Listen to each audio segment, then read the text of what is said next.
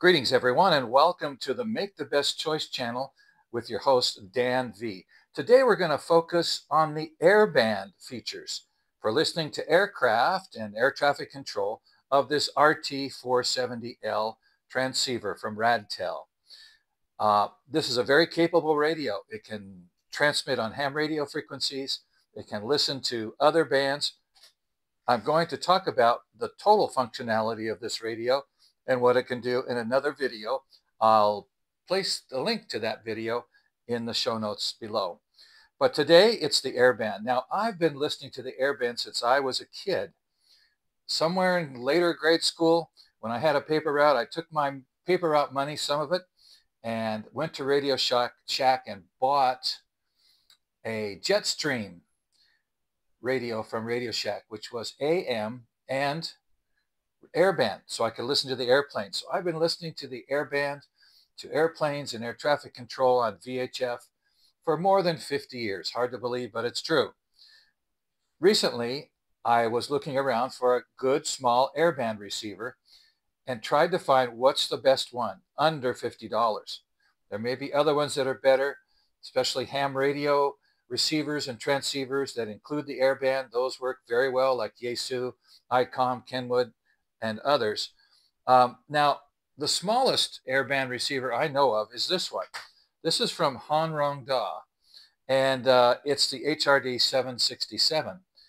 Amazing. You could have AM, FM, and airband in this small radio. Now, I've been to this factory. I spent 23 years living in Hong Kong, moved back to the USA in July of 2023, and part of my job was making electronics in China, specifically radios, a few other things. So I've been to the Da factory, and it's north of Shenzhen, China. Great people, the owner and the chief engineer, they love radio. So they've been making some cutting edge radios recently with a lot of frequency coverage. This one was a great idea. Unfortunately, when I tested it on the airband, it was easily overloaded, unfortunately. Otherwise, I might use this receiver all the time, but the receiver front end overloads in my testing, so I've just set it aside, and occasionally I'll power it up and see what I can hear. But I don't recommend this radio. I wish I could. It's amazingly small, be great for travel.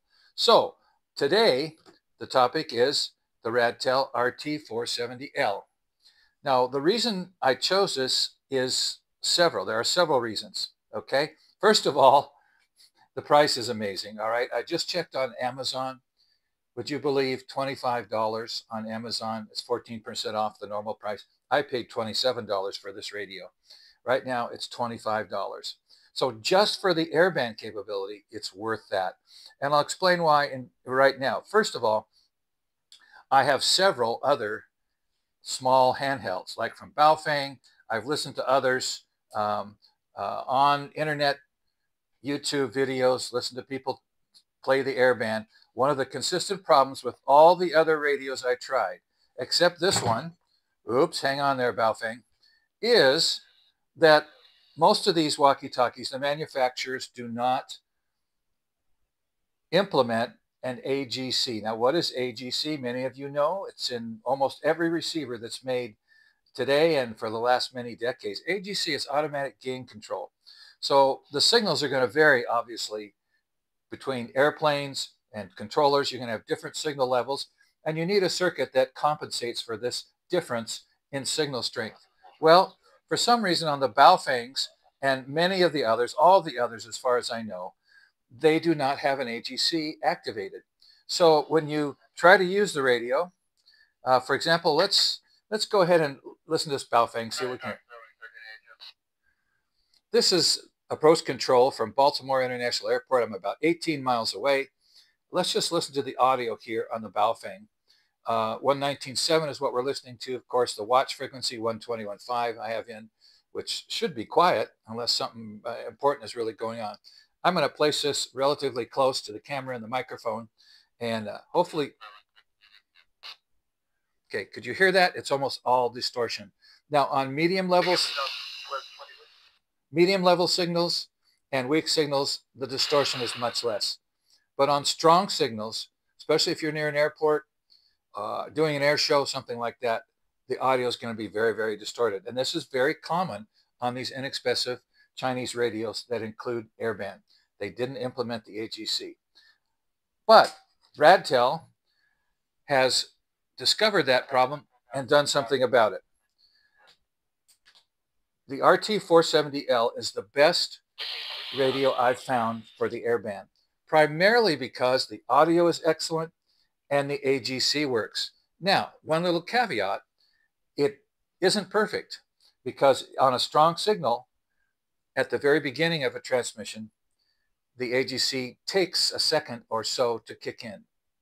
And so at the beginning of a signal where there's a strong presence of an aircraft or air traffic control, whatever, it's going to overload. It's going to be distorted right at the very beginning, at the very first second. But other than that, this radio sounds beautiful on the airband. It's sensitive, it's selective, and for $25 for listening to the airband, there isn't a better radio that I know of for the price.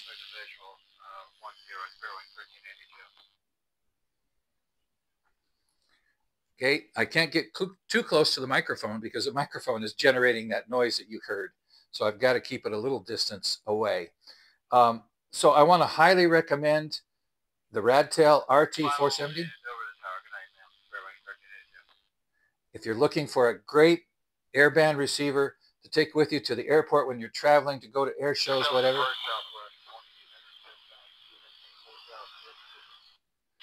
It's going to be hard to beat. Now, I don't recommend using the stock antenna that comes with this radio for airband.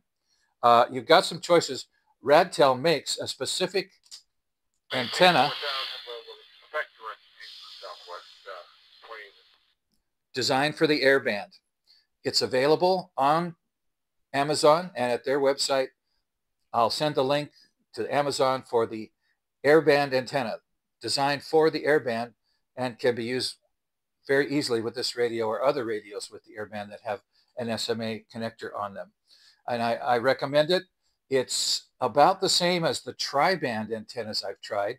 So for ham radio, we have tri-band antennas like this one that for 2 meters, 220, and 440. And they work pretty well also on the airband. So if you're a ham and you want to get one of these radios, not just for the airband, but also to listen and transmit on 2 meters, 220, and 440 megahertz if you have a ham license, then you're going to want to get one of the tri-band antennas that works on those bands and will work well also on the airband. I'll also give you links below in the notes. 330 Southwest 1220 there, landing in Baltimore Airport. So let me encourage you. This is going to be almost no-brainer for $25 just for the airband. It's worth it. All right, not to mention the other frequencies this radio covers. I'm going to talk about those in another video. I'll put the link below in the notes. Talk about what else it can do in terms of ham radio, marine band, weather band, etc., which actually easy to get the weather band here too. It has a dedicated function to listen to the weather band frequencies, so you don't have to program them in. So the audio is excellent. I love the display. It's much better than another Radtel like this one that has a simple black and white display. This is RT-860, which also covers, sorry, backlight's not on that one, also covers airband and ham bands, but also shortwave. I have a link in the notes below to this radio if you're interested in this. It does single sideband on shortwave, CW, AM, medium wave, long wave, shortwave, airband, everything. It basically covers everything. But for airband specifically, I still prefer this one. The value added features, of course, are great. You've got USB charging. You've got a large capacity battery. And you've also got a really great build quality. I really like the build. I really like the build quality of the Radtels. If you have any questions, do let me know about down below. Happy to answer questions or start a discussion. If you've found other radios that maybe are also good, have good sensitivity and have good audio, then be sure to let us know as well. Thank you for watching. Dan V's Make the Best Choice channel. And believe me, the Radtel RT-470L is probably the best choice you can make for listening to the Airband on a budget. Unless you want to spend $300 or $400 for a radio that's made for the Airband, that's another story. Enjoy your $300 or $400 radio. I like mine for $25. Thanks for watching. Please like and subscribe so I can keep getting this information out to many people as possible. Take care and God bless.